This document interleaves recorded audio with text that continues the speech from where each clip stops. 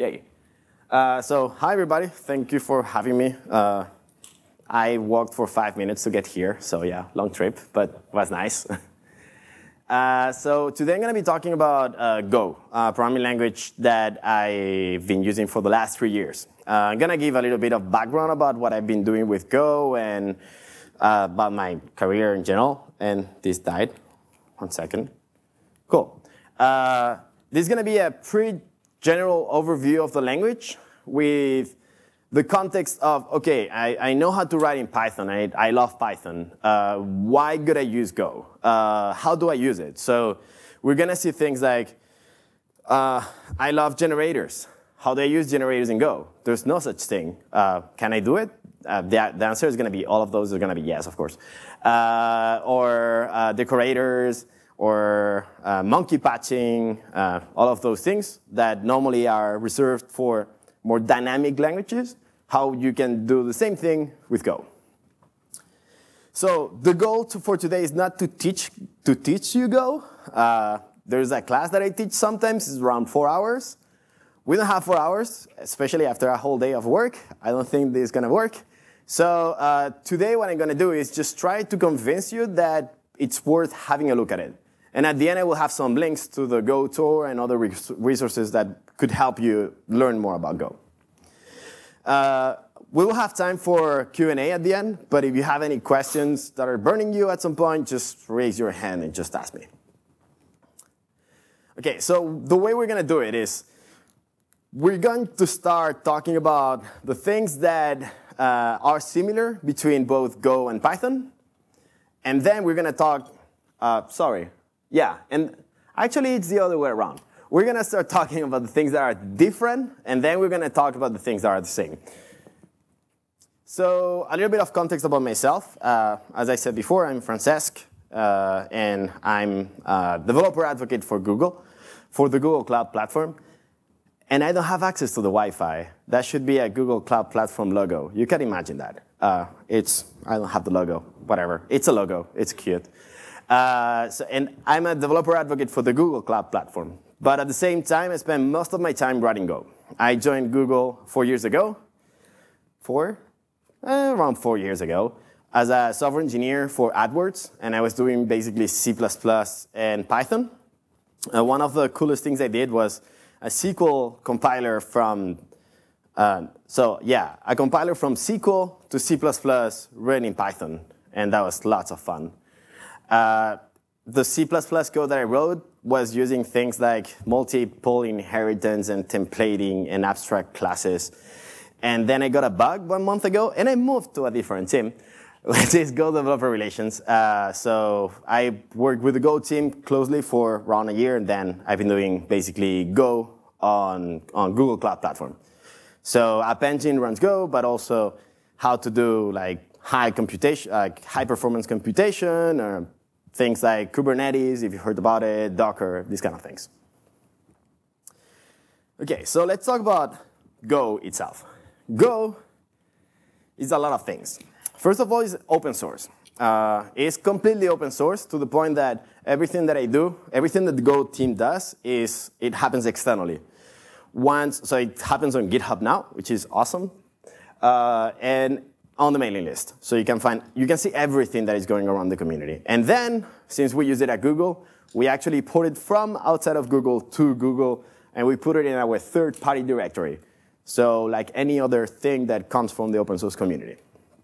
It's statically typed, unlike Python, and this is something that I really like. We'll talk a little bit more about it. It's object-oriented. If you ask me, if you ask someone else, the answer might be, no, it's not object-oriented. I think that Go is more object-oriented than Java, especially if you know about Smalltalk. Go, it's object-oriented in the same way Smalltalk is. And I think that Smalltalk is more object-oriented than anything else in the world. So it's object-oriented. It's compiled, and it generates, so it's compiled like C or C++, and it generates static binaries. And at the end, I will talk about it and why this is very important for nowadays. It's memory safe, unlike C or C++. We have pointers, and we won't see that today, but we have pointers in Go. But we don't have pointers arithmetics. which means you can get the address of a variable, but then you cannot say, oh, add 4 and see what happens. That's not safe. So we actually allow you to do it with a package from the standard library that it's called unsafe. So you can do crazy things with it, but you should not use it in general. And it's type safe, meaning that even though we have a type that you can put any variable in that type, we call it empty interface. And later we'll see why it's called the empty interface. We don't lose the type information. So you can always come back to what type was this value here, and you will get it's an int, it's a Boolean, whatever it is. Who uses Go? We use Go. Google uses Go. Otherwise, that could be sad. YouTube uses Go a lot. YouTube is written in Python with a MySQL database, and that is well known to scale poorly, let's say. So between the Python code base and the MySQL, we have a layer of Go that basically makes MySQL be a cluster database over multiple data centers and so on. So it handles replication and these kind of things. And it's written in Go. Sorry? Of course, Python is awesome. No, but the problem is really MySQL that it's hard to make it scale. It's an open source project, by the way. It's called Vitesse, if someone is interested by it. The download page for Google is also written in Go. So that's the one you use to download things like Google Earth or Chrome or many other things. Used to be written in C++.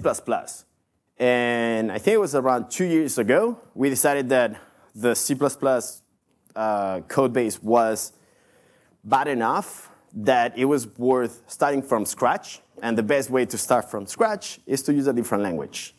So we went with Go, and we're really happy with it. The performance is slightly lower than C++, but the memory usage is lower. Because it turns out that garbage collectors collect garbage better than developers. So that was a surprise for a lot of people. Then other projects, Docker. Docker is written in Go. Kubernetes, if you heard about it, is also written in Go. SoundCloud, Canonical, Cloudflare, Mozilla, and there's a long list of them that keeps on growing every day. I heard that Apple uses Go, Facebook uses Go, so that's pretty cool. There's pretty much everyone uses Go. And if the name of the startup has cloud on it, they use Go, probably. You can go with it. This is the very scientific way of proving that Go is very popular, Google Trends. We are right now at 100, which is a lot, I guess. Basically, it means that we've never been this popular before. But basically, what I like is that if you're optimistic, you could say it's almost exponential. If you're not optimistic, you will say it's linear. But still, it's growing pretty fast.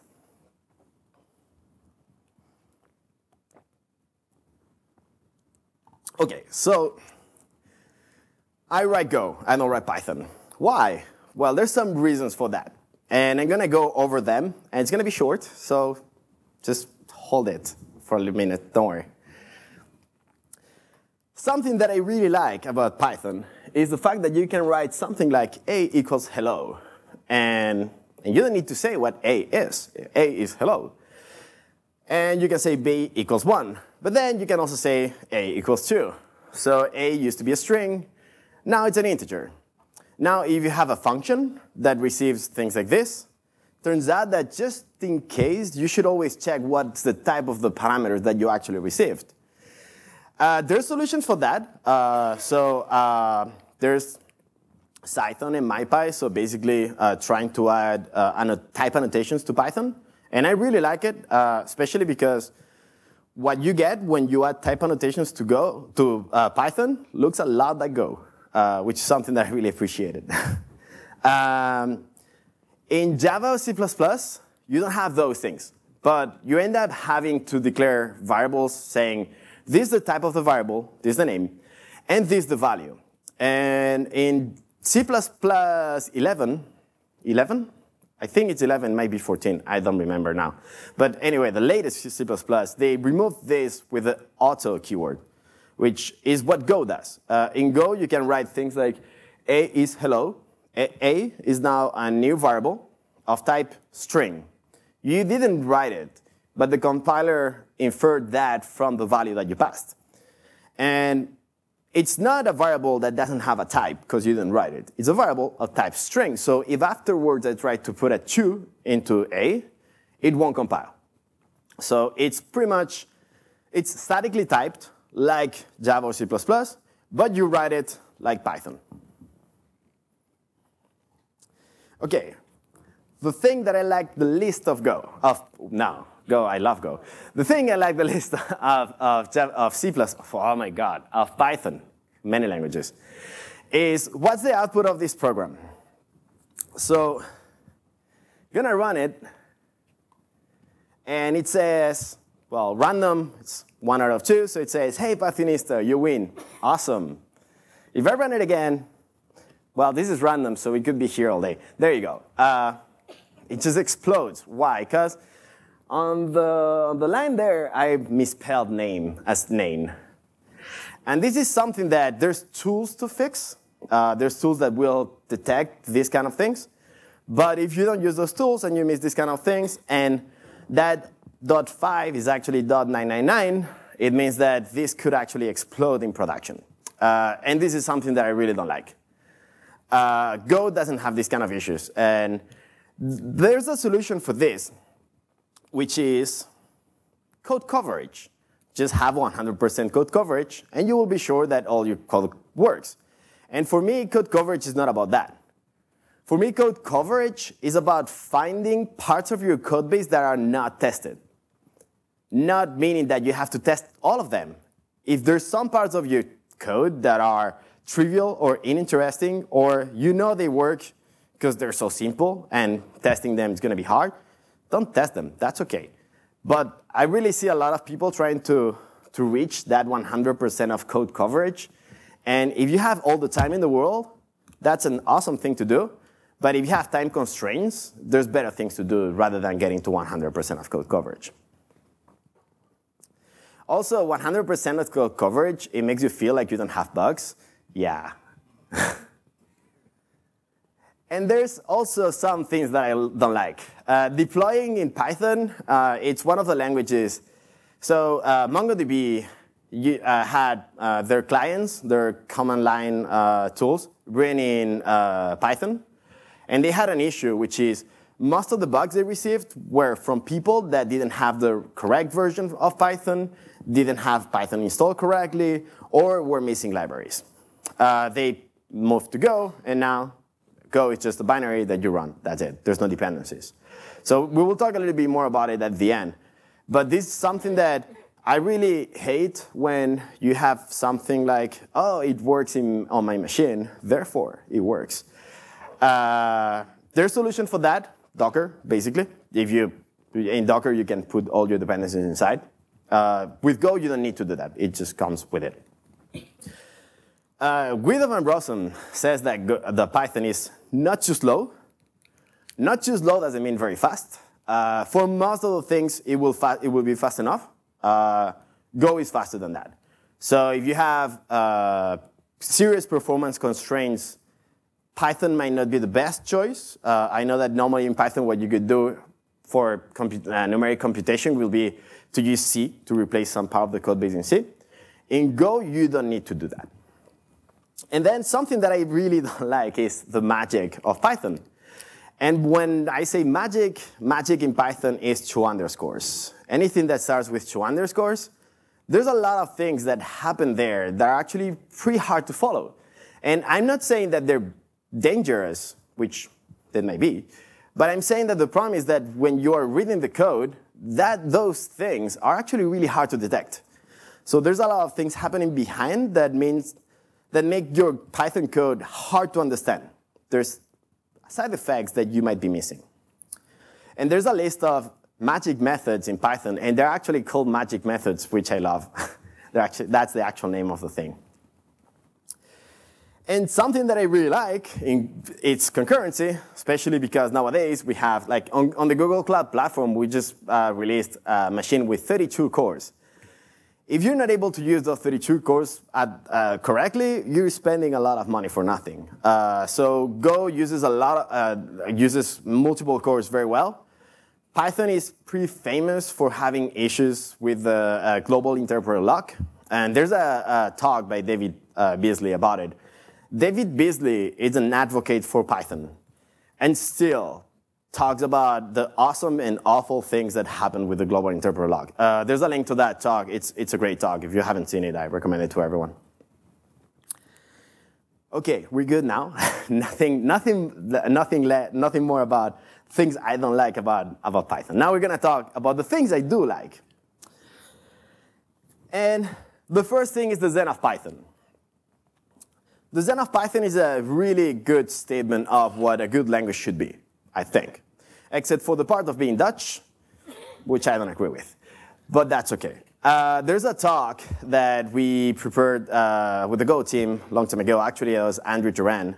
Prepared a talk called Go and the Zen of Python. And it's basically about how Go matches the Zen of Python, sometimes better than Python. It's a very interesting talk. It's also a little bit introductory, so you could find it also. It's a good link to check after this. The fact that maps and lists and, well, hashes, no, dictionaries and lists and so on are part of the language, it's really nice. I come from C++. In C++, the first thing before you use a map is to ask you which one. And you spend a lot of time deciding, and then there's many versions, and that might change. So am I using the STD? I'm using Boost. There's going to be a lot of differences. In Python, there's one implementation, the one from the language. And the good thing about it is that if that solution is not good enough, the whole community helps improve it. So it's a good thing, I think. Also, the standard library of Python is very complete. You can find a lot of things that you might want to do in Python. You're going to find it in the standard library directly. And again, it has the same effect. If those solutions are not fast enough, the whole community helps improving it. So it's this idea of all pushing behind the same thing. And then the thing that I really like about Python is magic, which I say I don't like, but actually it can be really fun to use, and you can do really amazing things. There's one thing that I think it's actually from Ruby, but the missing method, that I don't know if you know what it is, like if you call a method that doesn't exist, rather than failing, just do something else, that's amazing, and you can do great things with it. So magic is cool, but you have to be careful with it. OK, so now we're going to start seeing a little bit of code. Yeah? Not really dynamic typing, but yeah, the fact that you are not really sure. Yeah, well, it's dynamic typing. The fact that I can, when I have a parameter in a function, I'm not really sure what's the actual type of the thing. So I could try to say, oh, A and B are integers, A plus B. And it turns out that A and B are nothing that you can add, and that will fail. I couldn't hear that. Runtime type, yeah, but what I'm talking about is when you write your code, the fact that when you're writing the code, statically you cannot be sure that the values that you're getting are going to be the type that you expect. And there's things in Python to avoid that, like type annotations and so on, but they're not really part of Python effectively. Like they might come at some point. They are. OK, so they will be. OK. By the way, yeah. F3107, which I use religiously, Python 3 does type. OK, yeah, there's free. OK, I mean, there's a lot of languages that are also adding this, like what's the name? The language that it's like a JavaScript version, TypeScript, which is, yeah, it's a good name, TypeScript. Yeah, JavaScript with types. It's pretty much solving the same issue, and I think that's probably the good way to go. Yeah. Yeah. It's pretty new. OK, so we're going to see a little bit of code, finally. This is Python, so that might look familiar. There's a Fibonacci function, and I'm sure you've all heard about Fibonacci functions because you went through coding interviews, so that's what happens. That's Fibonacci, the first one using a loop, the second one using the recursion version, and you can run it, and it prints the 10 first Fibonacci numbers. Nothing really magic in here. Now, let's see how to write this in Go. Now, yes, it's longer. Because in Python, you don't use braces. So when you add braces at the end of every brace, you end up with more braces. So that's why it's slightly longer. But other than that, it's very similar. Let's see the differences between both. The first difference is that while in the Python version, we say this Fibonacci, fib, and it receives n. Cool. What does it return? Well, it returns b. Okay, what's the type of b? Well, we're adding it, so it should be probably an integer. If you pass a float, will it work? Well, the first version doesn't work with a float. The second one does, though. So that's a little bit the kind of problem that you solve by adding types. If we see in Go, we say the function Fibonacci receives a parameter of type integer and returns an integer. And it's the same thing for both. Then the way we declare variables is actually very similar. In Python, you can say a and b are 0 and 1. In Go, you say a and b are 0 and 1, exactly the same thing, except for the semicolon. In Go, semicolon equals is to declare new variables. And this is something that some people have called a gopher operator, because if you look at it sideways, it looks like a gopher somehow. Then there's a for loop. The for loop is like a normal for loop, like nothing really new there. And then we have something that a lot of people are surprised by, which is the parallel assignment. So the fact that a and b equals b and a plus b. And this is really useful because writing Fibonacci without that turns out to be much harder. You have to use that third auxiliary variable that you don't need in this case. But that's exactly what you do in Python, so whatever, you already know that. Go has that too. And then we return b. And that's pretty much it. If we run this, you get exactly the same numbers. Pretty simple. Now, if you are a Pythonista, you're going to say, what? You're not using a generator here? Because this looks like the perfect place for a generator, right? OK, so Python generators are really cool. I really like them. Because they're really simple to use. To be used from the consumer side of it is really simple. So in this case, we just call, actually, we're calling fib of 10, and we're doing a loop over it. So that works really well. That's really easy. And defining them, it's actually pretty easy. Now, the way it actually works, it's like this, which is not that beautiful to see, but you don't get to see that. The fact that you're calling the same function over and over till it throws an exception, then you cap that exception, and then you continue. The good thing, you don't get to see that, but that's how it actually works. Now, if we write this, like if you think about this as a set of processes that are running concurrently, you can see it pretty much like this. So you have the main thing and the fib function, right? Now, when you call fib of 10, you're actually creating that fib there. And then every single time you call the function, you're asking next, give me a value, next, give me a value, and so on, until some point where there's an exception, and you get the stop iteration exception, and then you stop. Cool. Now, this looks like concurrency, right? This looks exactly like two different processes that are working collaboratively to give you a result. And this is the way you actually write generators in Go using concurrency. So before I show you the code, let's see a little bit about Go concurrency, how it works. We have two different concepts. We have Go routines, And Go routines are like threads. Now, they're not threads. They're much cheaper, much lighter. So if you know what a coroutine is, or a green thread, or there's many words for the same concept, and that's why we created a new one, because that's better.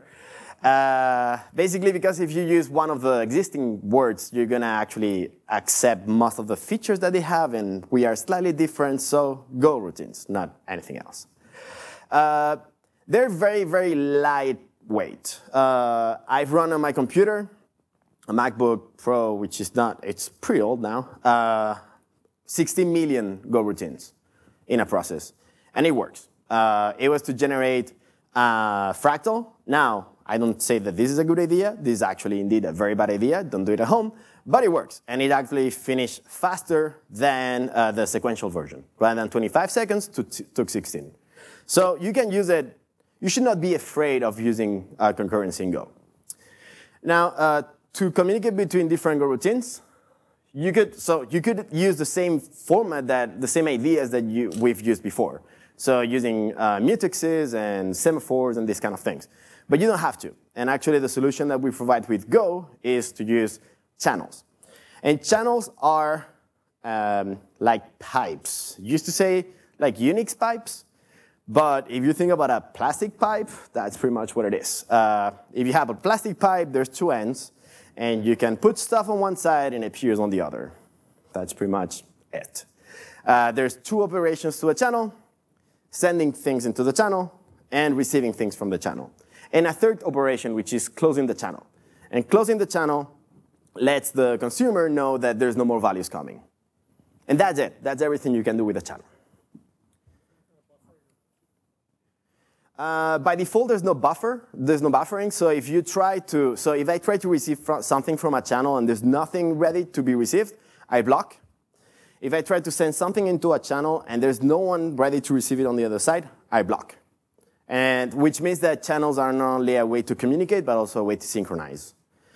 On top of that, we have buffer channels, which you can use sometimes when you want to say, actually, if the channel, if there's no one ready to receive, still, just put the value there, and someone will receive it later on.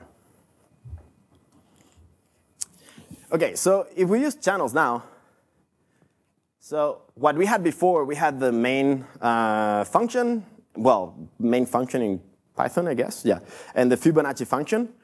And they were communicating by just calling functions. In Go, we actually put a channel in the middle. And now what we're doing is we're creating the channel first. Then we create the Fibonacci function, and we ask the Fibonacci function to send values into the channel. And then the main function receives them. At the end, the Fibonacci function closes the channel, and we, the main function, notice that and stop the iteration. So let's see how we do that. The Fibonacci function, that's pretty much the same thing that it did in Python. Now, two differences. The first one, yield, is not yield anymore. We're sending A, the value A, into the channel C. And that arrow operator, it means I'm sending A into C. That's a sending operation. And then at the end of the function, we're closing the channel. And then here on the main function, we have to do multiple things. First of all, we have to create the channel. To create a channel, we use the make keyword. So we're creating a channel of integers. Channels are typed, by the way. So you can also know exactly what's coming through a channel. And then we're calling the Fibonacci function in a different Go routine. So in parallel, in concurrency. And to do that, everything you need to do is add the keyword go before the function call. That's it. Now, when you add go before the function call, that function will be executed in the background, and the code won't wait for that function to finish before going on with whatever it's doing. So the next step is doing range, and range C is pretty much like the in of Python, and it will iterate over all the values coming from the channel for as long as the channel is open. When the channel is closed, we exit the loop. Yeah? Oh, sorry, there was two at the same time. Data arrays. Yeah.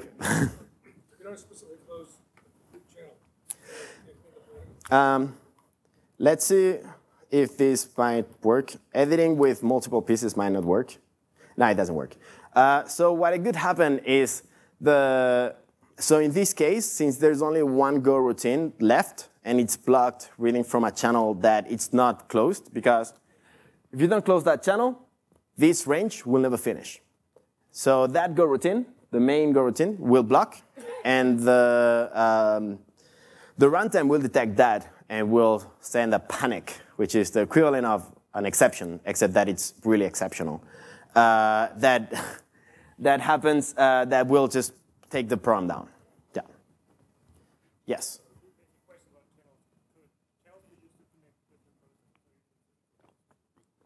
No. No, asterisk. So no, but there's people that do it. We used to have that, what we call the net chance. So a net chance is a channel of our network. But the problem with that is that there's a guarantee that you have here, which is when you send the value to that channel, it will write to the other side, always. And now when you have a network in the middle, you cannot guarantee that. So how do you handle those errors? Becomes harder to manage. So there's articles about how to do that, and it's easy to do. But if you care about your program being correct all the time, and network partitions are a thing that happen, that's going to be pretty dangerous. So that's why we don't have them anymore. There's things like, there's a project called Iris that allows you to do parallel computation of the multiple machines in Go. And the UI, the API that you're going to use are going to be channels.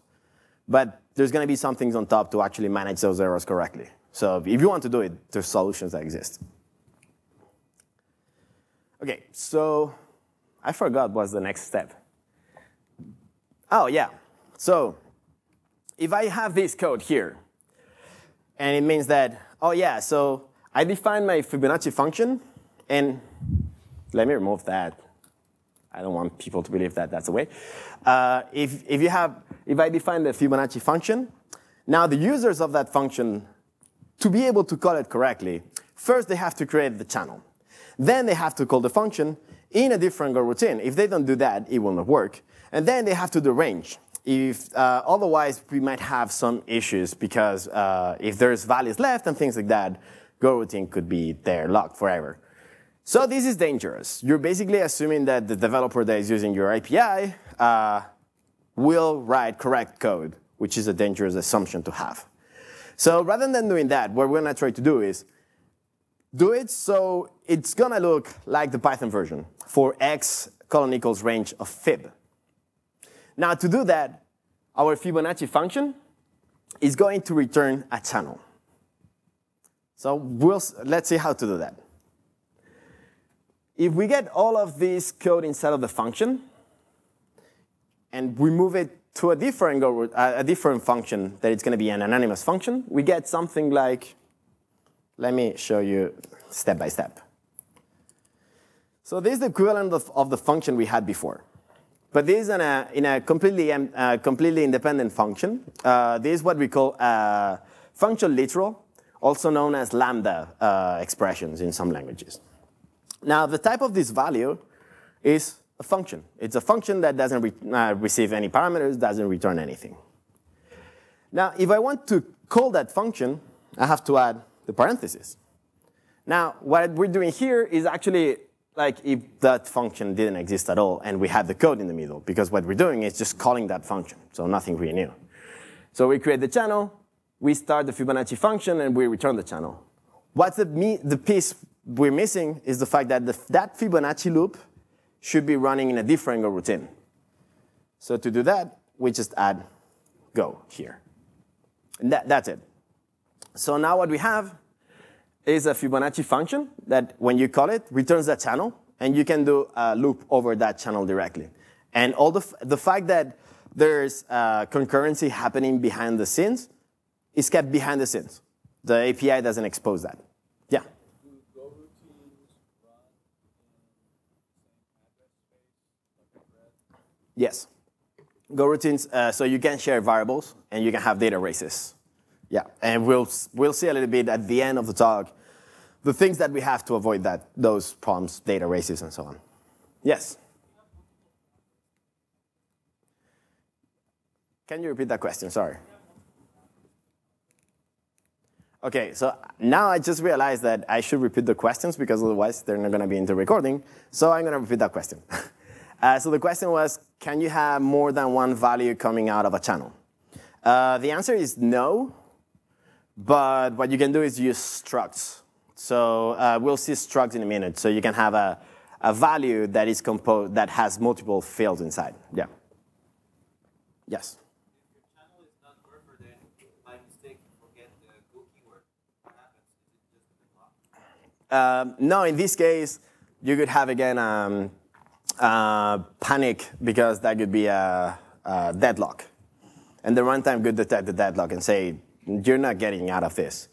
Now, if you had more than one, so if you had many Go routines, this was a library, and then the runtime could not detect that. And then you get what we call Go routine leak, which is like a memory leak, but rather than leaking memory, you leak Go routines. And that's one of the things that you have to, so in Go, you start many Go routines very fast, and people that start learning Go are very happy about it. Now, you have to also remember to stop them at some point. And these are the kinds of things that there's a long talk about concurrency patterns that manages these kind of things and the idioms that we have to make that work correctly all the time. There's also tools to detect those cases. So in that case, what stops it? Oh, in this case, what happens is that this, so the close will happen at the end of this loop. So every single time we send a value here, this operation here and the operation of getting the next value could happen concurrently. And then after n times, which is 10, so after 10 iterations, we could close the channel and the range statement could finish. That Go routine could end, and the main Go routine could also end correctly. Cool. So there's exercises that are on the web, but we're not going to do them. So if you want to learn more about Go and actually put this in practice, there's some exercises that I prepared, but we don't have time enough. Anyway, so this is a little bit about concurrency. This is just how to do concurrency, how to do generators with concurrency in Go. But that concurrency in Go is much powerful than that. You can do many other things. So there's 2 talks that I advise you to check out. There's concurrency patterns by Rob Pike and Google I/O 2 or 3 years ago. And then the year after, Samir from the Go team too gave advanced concurrency patterns. And those talks are really interesting because you get to really see how we write concurrent systems in Go. It's not just about starting Go routines, it's also about managing them. How do you stop them? How do you limit how many you have? And these kind of things. So if you're curious about that, that's... all of the slides are online already, so I think that the last slide contains a link to those. Okay, second part of the talk. Is Go object-oriented? Yes? Okay, let's see how to write object-oriented Go. Go has structs. We don't have classes. So, and a struct is very similar to a class. But it's just a struct. There's nothing magic attached to it. There's no virtual tables. There's nothing like that. There's just the data. That's it. So in this case, we have a type which is called name, which is a struct with 3 fields. All of them are strings, first, middle, and last. So that's an American name. And we have a method declaration. So we're declaring a method string that returns a string. And we're declaring that method on the type name. Now, this end name here, it's what we call the receiver. And it's the equivalent thing of Python self. There's 2 important things. One is we make it explicit that this self, n, is something special. This is the receiver of the method. This is something important. So we put it outside of the rest of the parameters. And also, you get to choose the name who you want. So you will see people writing things like self or this, and you can tell what language they're coming from. In Go, instead, what we write is something like a parameter. So a parameter of type name could be n, so you use n. And then we're returning just the name first, then the first initial of middle, and then the family name in uppercase. So if you run this thing now, so William Mike Smith will print William N. Smith, and you can see that so our N is of type name, and we're calling n.string. So we effectively define a string method on our type name. Now, the cool thing, because this is not really new, everyone does this. The cool thing is that you can do this over any type, not only structs. So you could have a type called simple name, which is just a string. That's it. And now I want to define a method string over that type. Well, the same syntax works. So I'm defining the method string that returns a string on the type simple name. And what it returns is S as a string. So if you say, it's kind of hard to say, there's many strings involved, but basically it's just returning its value as the type string. There's a type conversion there. Because in Go, even if types are equivalent, they're not equal. Types are not alias. Like in C, they're actually different types. So if you have a type Celsius, which is float 64, and a Fahrenheit, which is a float 64, if you try to do 0 Fahrenheit plus 0 Celsius, that's not a valid thing to do, so it won't compile. Now I said that you can define methods on anything, and that's false. You can define methods on types that you define in the same package, which means that in Go, there's no monkey patching. You cannot add methods to types that already exist outside. This is something that in Python you can do. There's something that in Ruby you can do and you do very, very often. In Go, you cannot do that because it's good for your sanity in general. When you have a big code base and you have monkey patching, funny things can happen. Let's talk about duck typing. And duck typing is something that I really like of Python.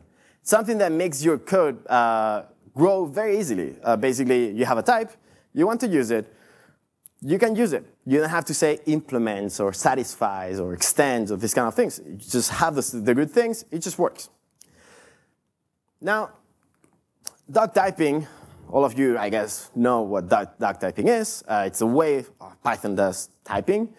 And it's about these things of if it walks like a duck, and it quacks like a duck, and it's something else like a duck. And I never remember the whole thing. And that's actually an important thing, which is, where is the list of features of a duck? You can find it on the Wikipedia. But it's kind of hard to remember, right? And what happens if you talk about ducks, it sounds really stupid, but if you start talking about object-like types, all of a sudden, file-like objects. So it's something that looks like a file, and it's something that you read on the Python documentation. What is exactly that? Well, you have to go and read it and find all the methods and values that you should expect to have in there. And what happens when what you think is a duck is not a duck? It quacks. It fails in production. And that's something that I don't like. The first part, I love it. The second part, that I don't really like it that much. I want this to be verified at compilation time. And that's what Go provides. Go has a way of listing the features of a duck, which is an interface. And so in this case, we have the stringer interface. That's actually an interface that we have. And it is an interface with only one method. String that returns a string. That's it. We'll see why we use this in a minute. And now the thing is that the stringer interface is defined in the FUMT package. FUMT, FMT, short for format, that allows you to do FUMT.print. And when you print a value, what the FUMT package will say is, does it satisfy the stringer interface? If it does, rather than just printing the values, I'm going to call the string method and print that instead. So this is the equivalent of the toString in Java, except that it's completely different. Because here it's not because everything is an object and the object defines that method. Here it's just an interface defined on top.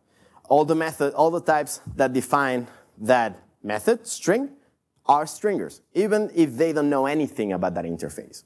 So this is effectively like like duck typing. You don't need to say name is a stringer, but name is a stringer because name has the string method, therefore satisfies my interface. So that's how it works. So if we run this, now we're just printing n, and n is name. When I print this, it prints William M. Smith because it's actually calling the string method. It detects that it has that, and it calls it. So this is pretty much like like Python's duck typing, but it's checked at compilation time.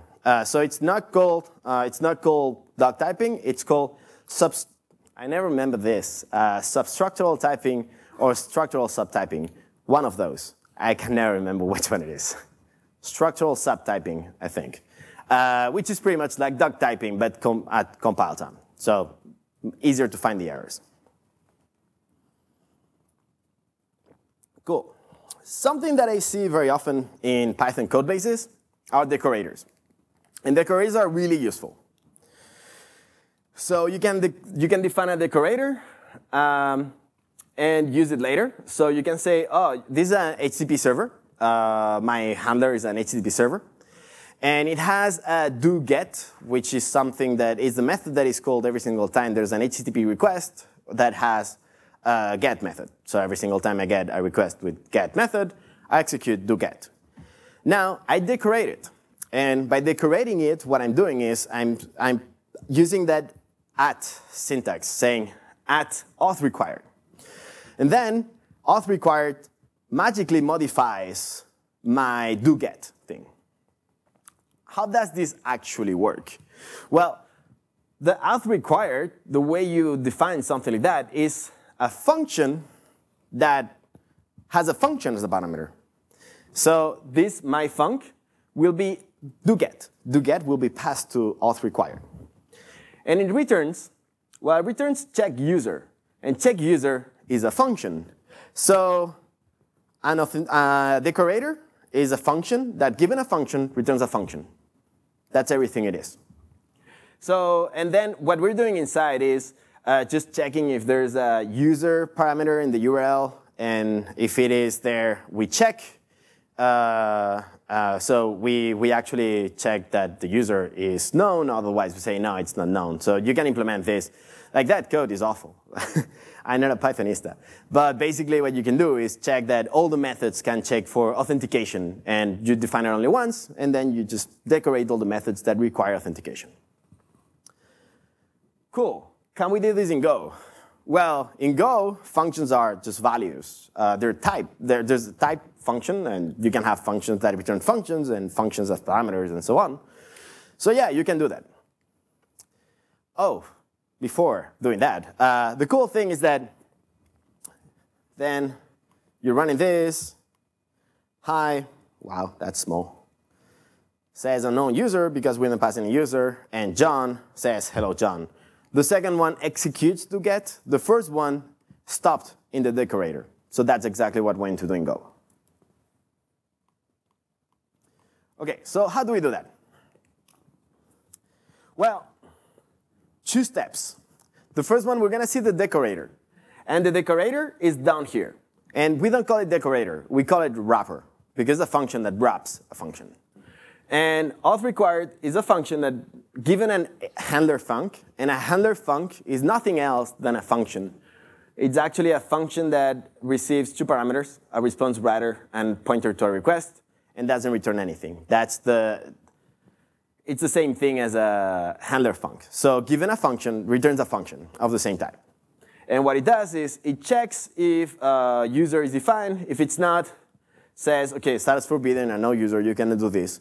Otherwise, it actually calls the function that was passed. And it returns that as a function. So func here, that's an lambda. It's a literal function that we're returning. So it's the equivalent of what we did in Python. Exactly the equivalent. Other than we have type annotations, basically. And then we don't have the at syntax. We don't have that in Go. But what we can do is, rather than defining a function as we were doing before, using func and the name, we can say var and the name and then a value, which is a function. And what we're doing is the function that we were using before, the hello function that has hi, whatever name you pass, we're passing that as the parameter to auth required.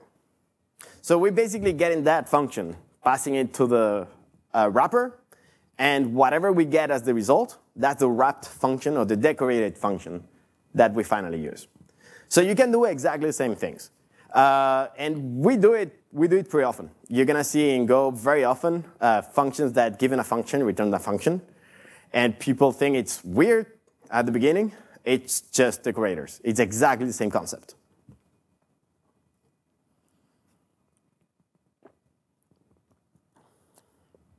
Cool. So decorators in Go, you can do it. And you can run the server. Hi. What? Oh, Mac. If you don't pass the user, it doesn't work. If you pass the user, hi, John. So it works exactly the same. Little thing on the side. Here I'm using the net HTTP package. And that's the package that we have in the standard library to define HTTP servers and clients. And it's the library that we use in production for the download page of Google. So it's completely production ready. You can have it in production, having users facing it directly. You don't need Nginx protecting it or anything. Just 10 lines of code are production ready. Exercises that we're not going to do. And now the last part is we're going to talk about monkey patching. And I said before, no, you cannot do monkey patching in Go. What is monkey patching? Technically, according to Wikipedia, source of all truth, a monkey patch is a way to extend or modify the runtime code of dynamic languages. So Go is not dynamic, so goodbye, without altering the original source code. So yeah, Go cannot do this. Now, it cannot do it in general, but the only sane reason that I can think about using monkey patching is testing. When you're doing testing, you might replace some parts of your program by something else to avoid having extra dependencies. So in this case, our say hi function calls the authentication function. And now that authentication function is actually opening a URL to check with the backend, is this user authorized to do this or not? And then depending on what you do, you return something or something else. Now, if you do this, the problem is that when you want to test say hi, you depend on that backend being accessible. So if your backend goes down, or your network goes down, or anything bad happens, your test fails, even though your code is correct, which means that you end up having flaky tests, which are even worse than wrong tests, because you don't know when they're going to fail. So rather than having this, what you do in Python is, oh, OK, let me replace that auth function by something that doesn't go through the network. And in Python, you can do it really easily. You get the globals, and you say, you know that thing called auth? Just replace it with a lambda that says through. That's it. And now all users are authenticated. And you can test, say, hi, John. We'll say, oh, yeah, John is totally authenticated. And then you can say, now for the second part of the test, auth always says false. And then you pass, say, John, and we'll say, oh, no, unknown user. So you can run this, and it will just work. Cool. So how do we do this in Go?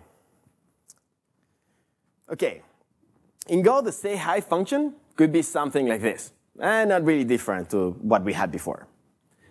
And the auth function is pretty much, so it's doing a get request to the auth URL. So it's going to the backend and then checking that everything worked and the status was OK. So status 200 and so on. So it's pretty much the same code.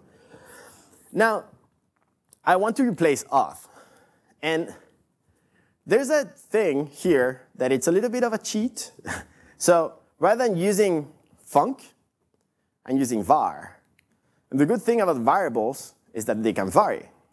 So this variable auth is effectively a function So from this code, there's no difference on the way you use it if you declare this as var auth equals func, or if you do func auth. It's exactly the same thing. Now, the difference is that when you do this, this is a variable. So in your test, you can change it. So you can say, oh, auth is now a lambda that returns true, or auth is a lambda that returns false. And we do this pretty often. Now the next step is to say, you're crazy, you should not do this, this is a bad idea. And it could be a bad idea if people from outside of your package were able to do this. If people from outside of the package were able to modify what auth is, your package is very easy to hack. Bad idea. Now, the thing is that in Go, and it's something that I haven't mentioned yet, we don't have private, public, protected, and so on. What we have is this exported outside of my package or not? So exported or unexported. And we don't have even those keywords, because the way it works is if an identifier starts with uppercase, it's exported. If it's lowercase, it's not exported. Auth is lowercase, not exported. No one can change it outside of my package. And our test code is part of our package. So you can test safely. So yeah, if you run this, you could get exactly the same thing. Yeah?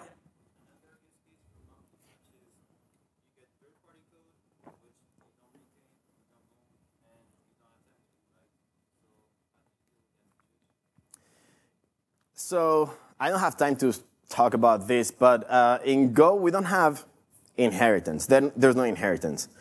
But there's something called struct embedding that allows you to export all the methods of a type onto a new type.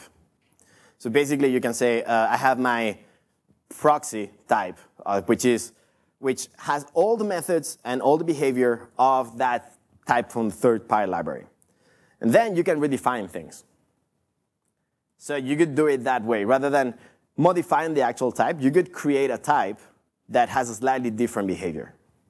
And it's a different type. But then everywhere, since the types are now different, they won't respond to the same. Yeah, because, I mean, if what you want is to modify the way the third-party library works, modify the third-party library. That's what Go says. And if that implies that you're going to do a fork of that library, so be it.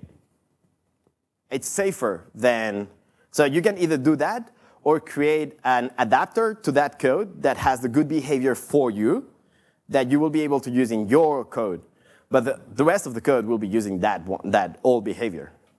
Because otherwise you could break many things if you just change a function in a third-party library. So we don't allow that. Yeah? Based on what you said earlier, so if you modify the second auth to return 1, this should fail, right? Oh, yeah. I mean, it's probably not going to fail here. Oh, yeah, it fails. OK. So yeah, it says you're trying to return 1 is type bool. No. The same thing if you said there's a function that returns an integer, they could still fail because it could say you're trying to use a function literal of type function that given a string returns an integer as the type function a string that returns a bool. So also something that I really like of Go is the errors make sense. I come from C++ with templates, so that's a big difference. You can actually read the errors and they make sense. So yeah, you're doing monkey patching is not really monkey patching. You're just declaring variables that you can modify. But this only works inside of your own packages. Yeah.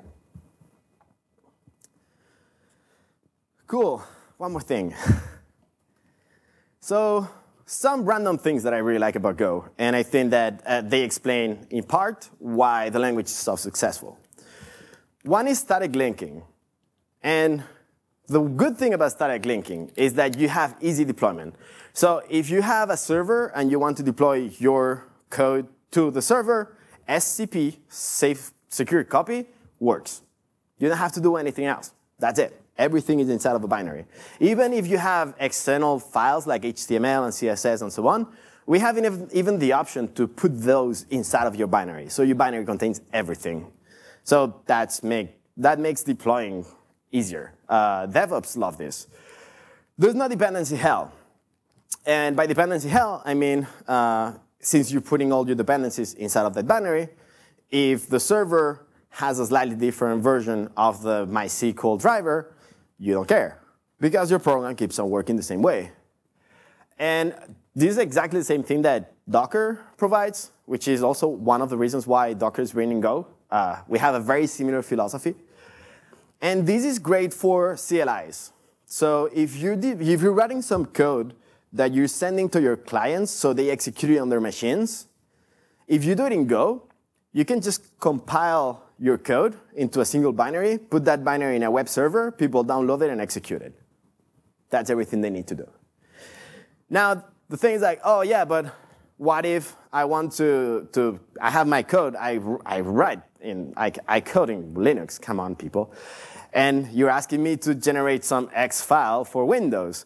Well, you can do that too, and you can do it, so we have cross-compilation. So from any platform, you can generate code that runs on any other platform.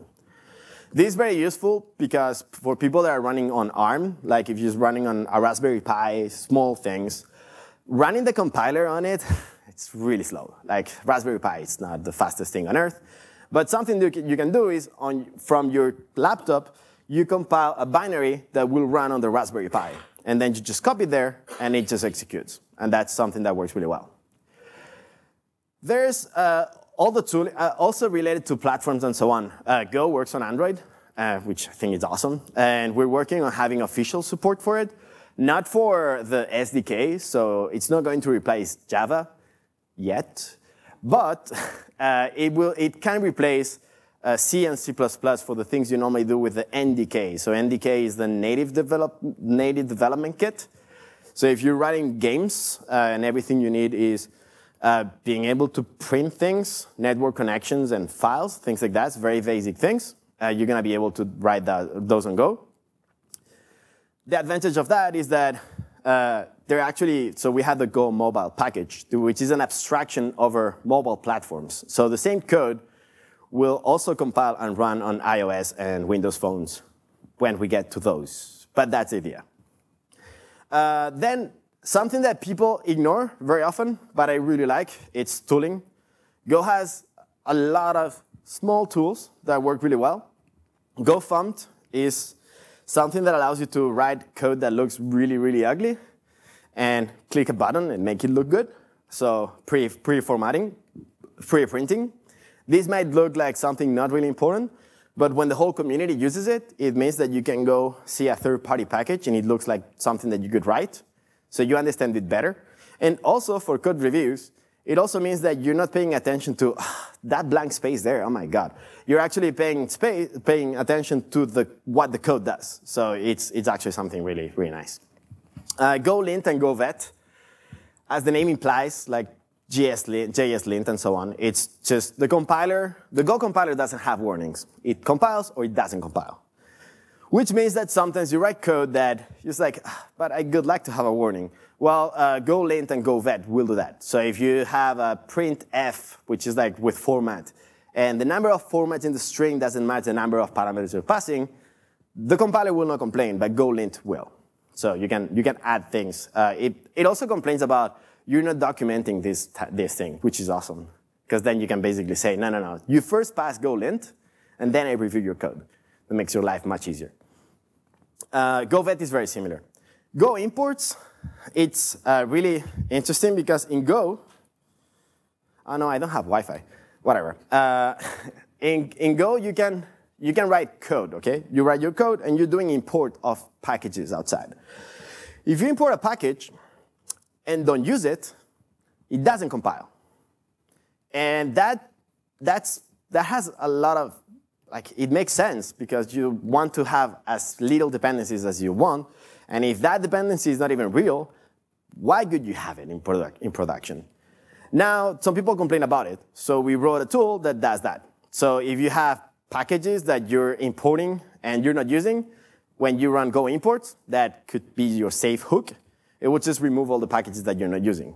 And even cooler it will also add the ones that you're using and not importing. And it does it in a pretty smart way. So basically, it will look through all the Go code you have on your environment and find the package with the same name with an identifier inside. So thump.println, it will check for a package called thump with an identifier inside called println. And then it will add that one. So it works really well. And we executed internally at Google across all the Google Go code base, which is pretty big, and it works. So Java people like that a lot, but they don't have it. So, and then there's also Go test, which I'm not going to talk about it, but there's all the unit testing. We have a framework for that. And it's actually Go test -race. And I could say that everybody should use -race. That will detect data races. Everybody thinks that they don't have data races in their code. We did too. And then we run it, like once we had it working for Go, we ran it over the standard library. And we did find bugs. And those bugs were written by people that wrote the language. So probably you also have them if you're writing code that does concurrency. Go build will generate a binary. And it also has the -race. So you could build a binary that has data race detection, which means that it's going to be really slow. But if you have 100 servers running, and you want to have one receiving some shadow code, shadow traffic, and if it crashes, there you go, you'll find a bug. So something that we also do, it's pretty useful. So yeah, all the tooling and static linking and so on. So does that Go test include test case management? Yeah, you can do all the testing that you normally do with other frameworks. You can do them in Go. It's very simple because we think that testing should be simple. So we don't have assertions and so on. Our assertions are like, if you want to make sure that A is 0, you can do if A equals 0 rather than writing an assertion. So we don't have assertion in the standard library. There's many people coming from Ruby and Python that are used to those. So there's equivalent things in the community, no, but not part of the standard library. Yes?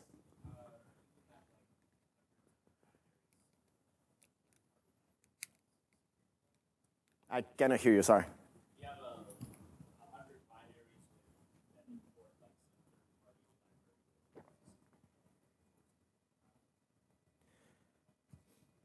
So I'm not sure I understood your question. I think that what you were asking was, if you have a lot of binaries using the same code, if every single time you compile a piece of, like any single binary, you're going to recompile that code.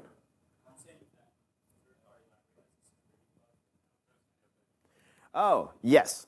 So yes, that's the case. If you're using a third-party package and that third-party package, you find that there's a security bug on it, like SSL, yay. That's the normal case. You will have to recompile your code because you're doing static linking. Yes.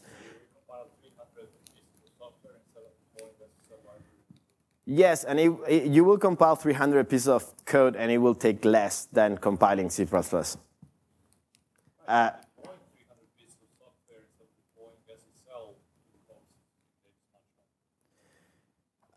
mean, yes. So deploying, it really depends. So it really depends on the infrastructure that you have. It does depend. I'm gonna. I'm not really sure about that, really. Nowadays, everybody uses things like Docker for a reason. Everybody, when I say everybody on Hacker News. Okay. There's a lot of people that use Docker, and the reason behind it is the fact that you don't have to manage DLLs and dynamic libraries and so on. Is this the best solution? I could say that for most cases it is. For some cases, like if you're using a library for which you keep on finding bugs over and over, well, that's a bad sign already. But then, yeah, you could have the problem that you should recompile your program from scratch every single time. Yes. A little thing about the compiler. One of the reasons that Google created Go was the C++ compiler. It's really slow. It has a lot of steps. I think it's 7 or 9 steps. And every single file is open every single time a file imported. So we did a little study, and in compiling one of the AdWords servers, could recompile the strings.h more than 10,000 times, which is not awesome. And so Go does something different. It only opens one file per time, which means that it's exponentially faster to compile. And at the exponentially, it's the big O notation exponentially, not the marketing exponentially. Like it's really exponentially faster. So you should still compile, but it's much faster, yeah. So in conclusion, I think that Go is a lot like Python in the fact that it's a very simple language. It doesn't have many features, and it's simple to use. So it makes it flexible, but it's also very fun. Flexible also for a static language. I think that Go is very flexible. You can do really flexible things like monkey patching in Go. It's also different in the fact that it's faster. Concurrency is part of the language, and I think that nowadays language should have good support for concurrency. And it's also statically typed, which means that a lot of bugs that otherwise you could find via tools at runtime, you can find them directly at the beginning every single time you compile. So if you like Go, what should you do next? There's golang.org is our page. You will find all the information in there.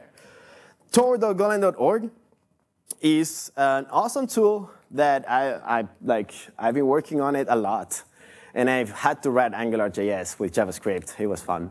But basically, it allows you to run Go on the web server. So if you will have some, OK, write a for loop. And then you write the for loop, and you click on run, and it runs. So basically, you can try Go without installing it on your machines. And then Golang Nuts is the mailing list. Nowadays, actually, there's more than that. There's also Slack community. There's also, we've always had IRC. If you like IRC, there's also hashtag Golang for IRC too. And I don't have the links to the slides, but there's links to the slides. I will send an email with the links to the slides. That's going to be easier. Thank you.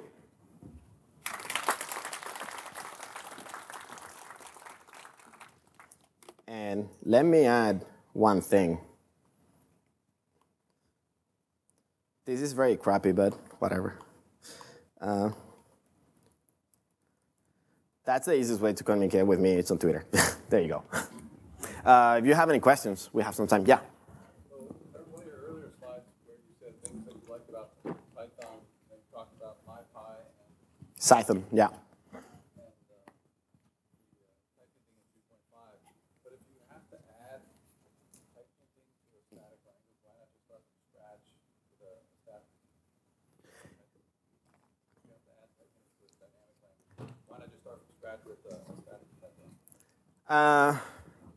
I see why with JavaScript, because there's a huge amount of JavaScript lines of code and things that are already written in JavaScript that you don't want to rewrite from scratch. So adding types, it makes sense. It makes it safer. For Python, I'm not really sure it's really worth the effort, but I think it's an interesting effort anyway. I think that at least, if I'm not mistaken, in Python, when they're adding the types, they're optional, meaning that you can have Python without types and run it with the new thing that supports types, and it should just work. And then you can add types slowly, little by little, which is great. At least you don't break from 2 to 3. You're just adding some things like that, which makes it interesting because basically, it could make the compiler faster, the interpreter faster, because it really knows what it's dealing with. So it could be used to optimize things like Django and things that are very used by people. You could actually have an effort. And there's a lot of people using Django and many other things for Python on the web. So I think it's worth it from that point of sense of supporting the community that already exists. If I actually had to write something, I could start from scratch, yes. Yes? So for companies who have mature code bases and large code bases, what's your strategy of migrating towards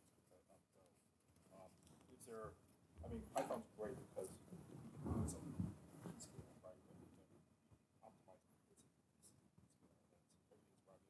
But Go is like a all-in-one encompassing solution. That's my reading. How does it integrate into a mature environment, software environment? Okay, so the question is how do I migrate from Python to Go if Go requires to basically migrate everything at a time? So it doesn't. You can call Go from Python if you want to. I don't think it's a very good idea. I've seen people doing it. Why not?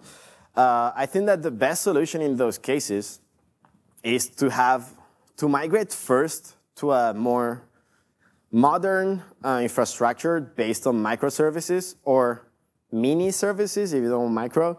But basically, rather than just having one big binary that contains all your application, have small services, then find out what's the service that you have performance issues with. And that's normally what happens. It's like you have your whole system. There's one of the components that needs to be faster because there's concurrency, there's a lot of data crunching, things like that. And if you want to keep using Python, you could be like, oh, I'm going to replace that with C, right? So just add C on the back. You could replace the whole service and rewrite it in Go.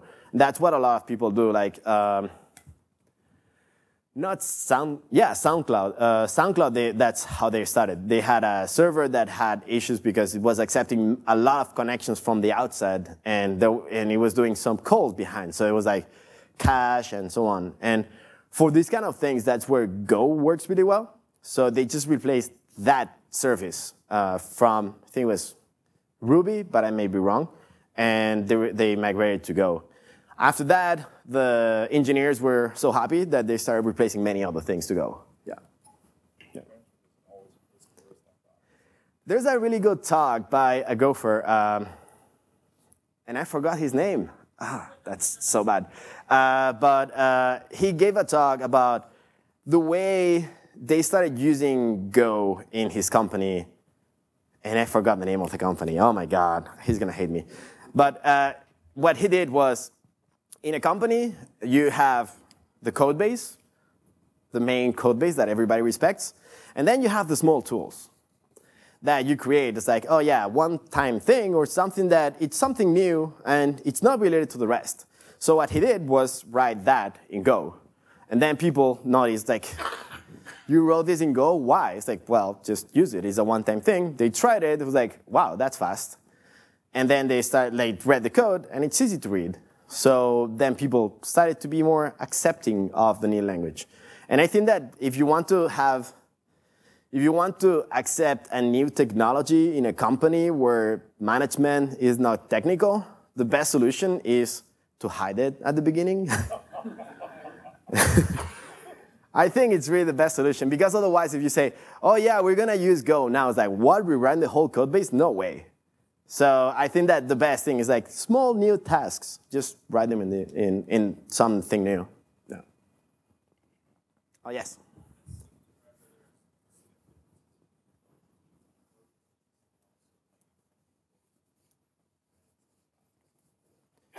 Okay, so the question is, what's the difference between Go routines and coroutines, and also when Go routines become threats? So the difference between Go routines and coroutines, I'm not really sure about it, because the definition of coroutine itself changes depending on the context where you're talking about. One of the things is the co, I think it's because it's cooperative. So basically, it's like Python, you have to call yield. If you don't call yield, the other Go routine will never get to execute. In Go, that's not the case. It used to be. In Go now, when you're calling functions and when there's a garbage collector, and there's many other things that will yield for you. So we avoid starvation. So that's one of the differences.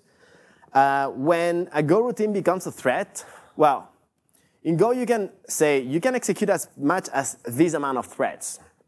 So execute 4 threads because my computer has 4 cores. Makes sense.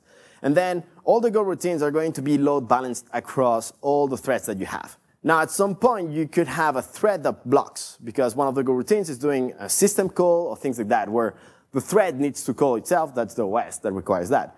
When that happens, the runtime will migrate all the other Go routines that didn't know to block to a different thread. So you don't need to block.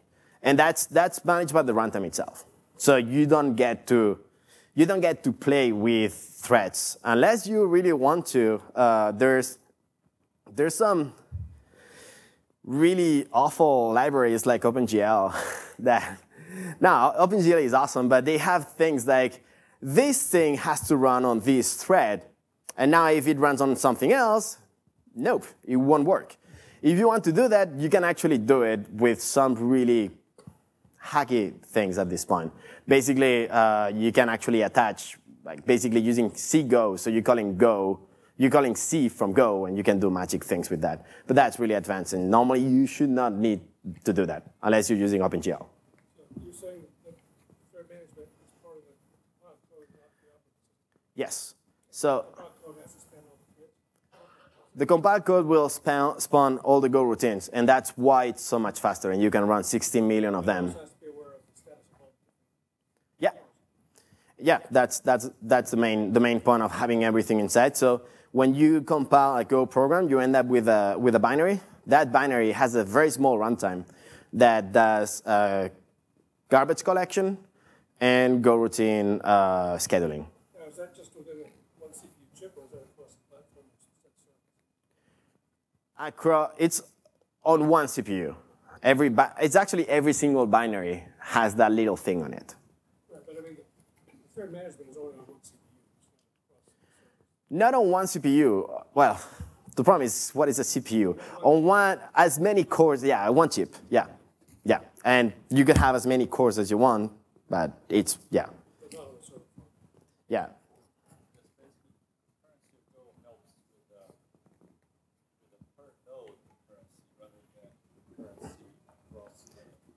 If you want to, yeah, so if, for instance, let's imagine that you're using the Google Cloud Platform, and you have one machine that has 32 cores.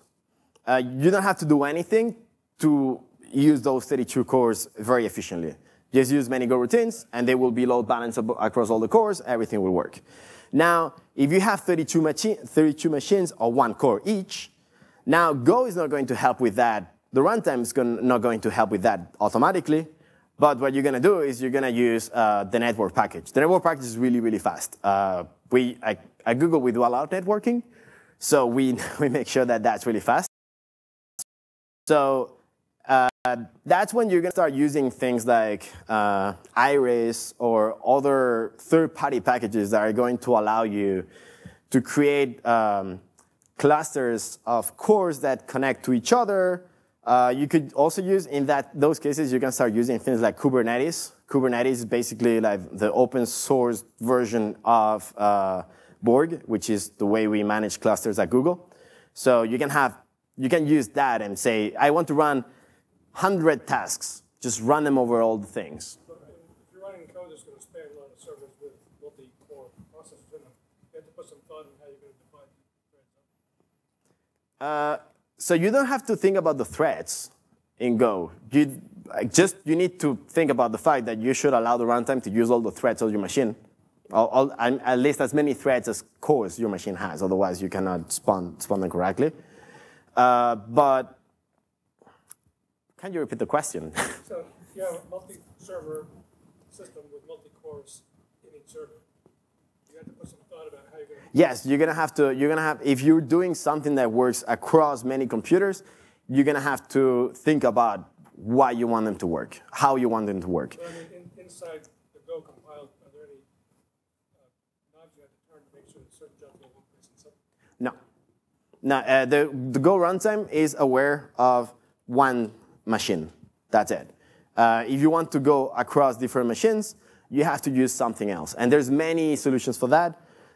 You can use Kubernetes, you can use Iris, you can use MapReduce. There's many things that are going to allow you to distribute a set of tasks over a set of machines. But that's not going to be the Go runtime. That begs a really interesting question. All this concurrency hype about Go really falls into water in the modern internet scale because we scale across the nodes, not on the node. So the question is, why? The question is, I can do that in any language. Yeah, so the question is why using Go concurrency if Go concurrency is only inside of a node, not across the nodes? Because nodes are big. I don't know a single node that has less than one CPU. I mean, I do know one. It's what we call at Google the F1 macro, and you pay less than 1 cent per hour. But you won't use that in production. So that's why. You have to care about how to distribute your workload across a set of machines. Yes, of course. But you also should care about how the workload is distributed across all the cores of your single machine. Well, if I'm running a scientific simulation, yes. But the modern internet is enough. I care about multiple nodes. If you don't care about performance in a single node, there's a second very good reason to use concurrency, which is concurrency and parallelism are not the same thing. Parallelism is being able to run multiple things at a time, so you need more than one CPU. Concurrency is about the way you describe the processes. And turns out that many processes are concurrent, and expressing those processes in a non-concurrent language is very hard. So you're going to end up basically trying to transform something that is, either you transform something that is naturally concurrent into something that is not concurrent, because concurrency in your program in your language is not well supported, or you end up using threads, which are crazily expensive. There was a language called Ada back in 19 or 89. I've written a Pascal compiler in Ada, so. Oh, I'm not saying that Go brings new things. It doesn't. I don't think there's a single thing that it's new from Go that any other language has seen before, except for one thing, the defer statement that I had never seen in any other language, but I may be wrong. But yeah, Erlang does concurrency very well. It was not successful. It's not super successful. Why? Well, maybe because the tooling is not very good. Maybe because deploying it is not very easy. Maybe because the syntax is interesting.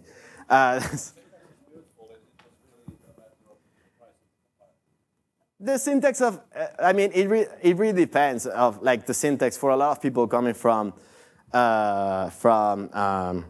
procedural languages. Erlang is really hard to read. So that's also maybe it was a problem for adoption. I'm not sure. Like that was some time ago anyway. Yeah, Go didn't bring anything new. It just brings a pragmatic approach to what we do at Google. That's basically it. Yeah. I was just thinking more of the interprocessor or inter-server communication that you said was excluded from the default channel may become important as jobs spread across more than one. So the question is the same way we used to have net channels.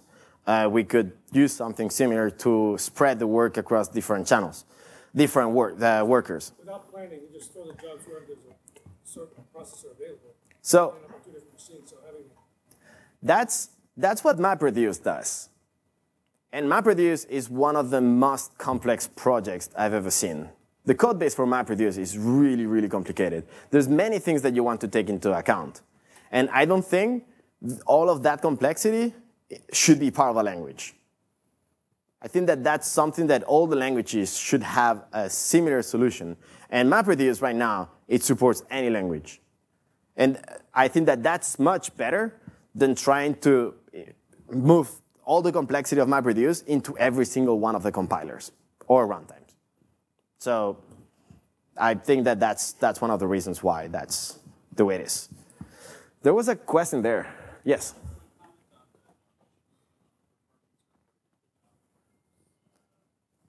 Okay. So the question is if I can comment about the garbage collector performance. Yes, I can. So the garbage collector performance right now is not as good as Java's. But the amount of garbage we generate is much lower because we have things like pointers and values which are structs, which is coming to Java soon with what they call it struct values or something like that, I forgot. But it's not references. In Java, everything is a pointer that generates a lot of garbage. So they're bringing it back to what Go has, basically. And so in Go, by default, we can avoid most of the garbage you're generating. When we developed the new version of the download page of Google in Go, one of the problems was the garbage collector is not good enough. And indeed, it was not. So we worked on it. And we keep on working on it because it's a very important part of the language. But most of the problems that we had was the code was generating too much garbage. The solution for that, well, generating less garbage. And there's a bunch of techniques that come from other languages that you can use.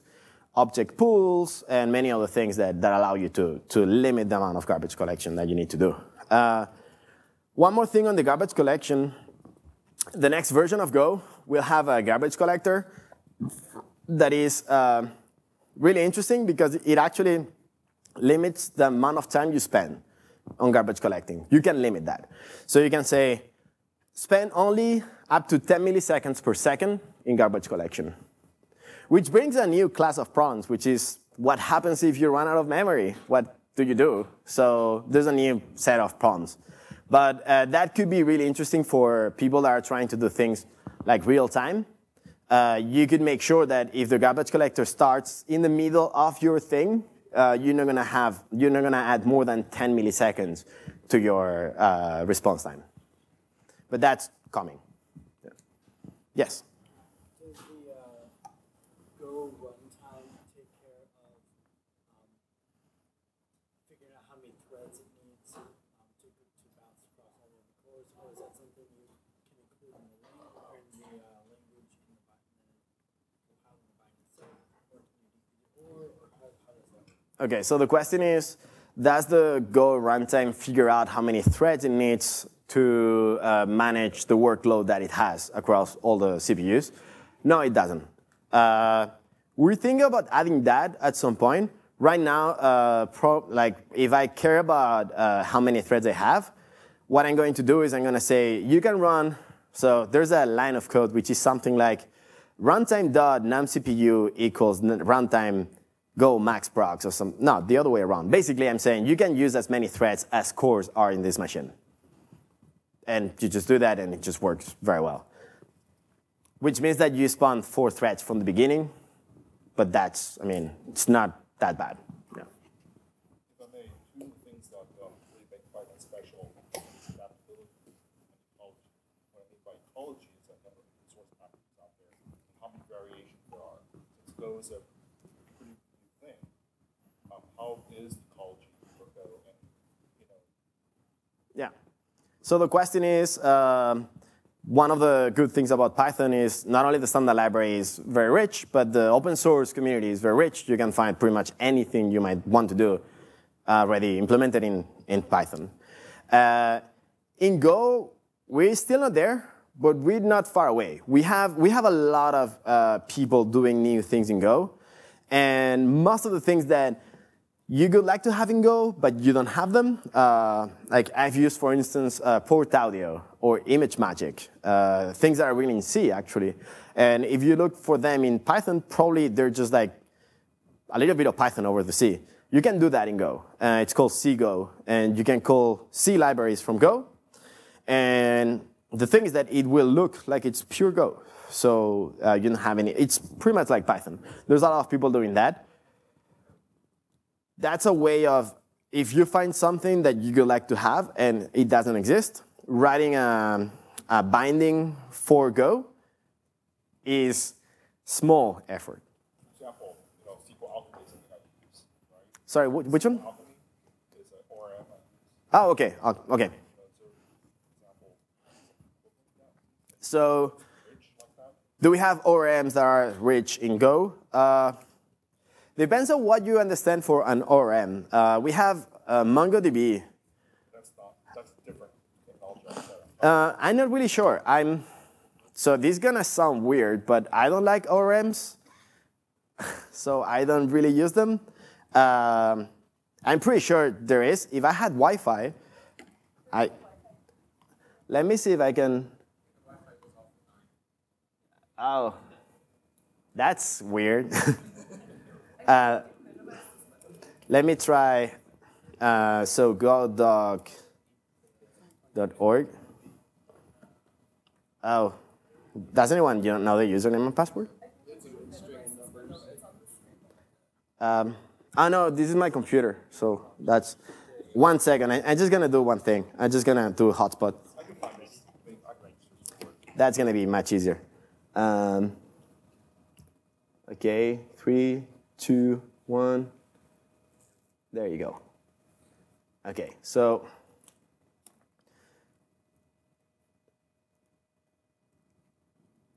come on, T-Mobile. Okay. Godoc.org. It's my phone. Okay, it worked. Yay. Okay, so this page is very important. Godoc.org is where you find open source packages written in Go. And it will search across GitHub and the others. Google Code and Bitbucket and so on. Sorry to interrupt. We're actually past 9, so we'll want to wrap up this event soon. Oh, okay. Okay, so I'm gonna finish answering his question, and then you can ask many other questions outside. I'll be there. So yeah, ORM. Yay, there's ORMs. So GORM, that's a good name. You can then go. It's a fantastic ORM actually, so that's good. And you can find the documentation. Go around. This doesn't have any documentation, which is a bad sign. It's ranked by people that use it in the open source community. So this one, Bigo, is one of the most used. And this one has examples and documentation. So that's probably the one you want to use. So yeah, there's ORMs. By the way, just FYI, Python ORMs are pretty late. Oh, that's probably why I don't like ORMs. I've had bad experience with them in general. Yeah.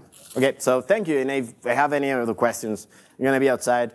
And otherwise, that's my email. Oh yeah, I'm gonna keep those. If you want stickers, there's stickers if you didn't have them before. The rest are going back to my office. And if you have any other questions, I'm gonna be around here, or there's my email and yeah, my email and my Twitter handle. Thank you.